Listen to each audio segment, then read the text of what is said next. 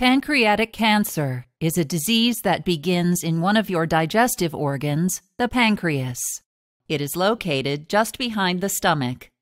Your pancreas is made up of a head, body, and tail. It contains two main cell types. One type, called exocrine cells, produce digestive enzymes that are secreted into tubes called ducts. The enzymes, traveling through ducts, eventually empty into your small intestine, where they aid in digestion. The other type of pancreatic cell is called an endocrine cell.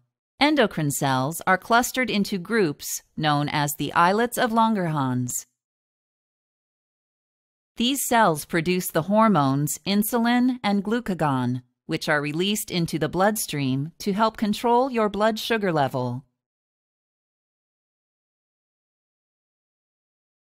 Pancreatic cancer starts as mutations of pancreatic cells, causing them to grow very quickly and uncontrollably.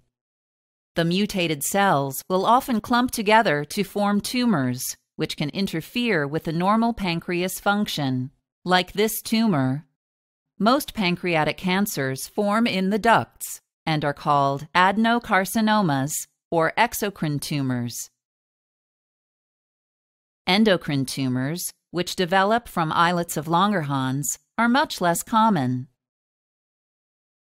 Your doctor will recommend treatment based on the type of cell involved, location, and stage of your cancer. Treatment may include surgery, radiation, chemotherapy, targeted therapy, or a combination of treatments. There are 3 surgical options to treat pancreatic cancer.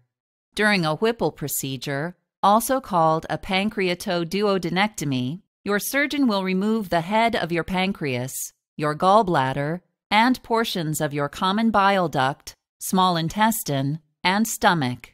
The remaining structures will be arranged in such a way to allow continued digestion. In a total pancreatectomy, your surgeon will remove your entire pancreas, common bile duct, gallbladder, spleen, and surrounding lymph nodes, as well as portions of your stomach and small intestine. During a distal pancreatectomy, your surgeon will remove the body and tail of the pancreas, as well as your spleen.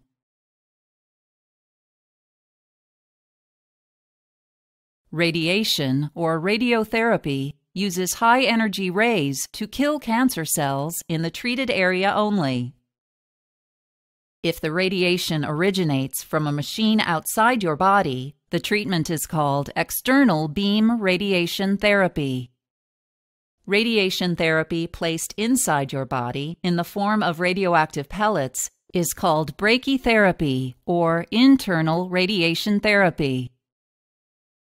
Chemotherapy uses drugs to stop the progression of cancer by either killing the cells or preventing further growth.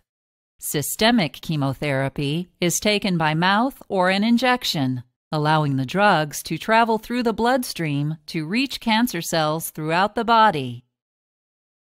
Regional chemotherapy involves the injection of the drug into the arteries surrounding the tumor, allowing immediate delivery to the cancer cells. Targeted therapies focus on specific abnormalities of cancer cells. One targeted therapy, erlotinib, is thought to stop tumor growth by blocking chemical signals that initiate cell growth and division.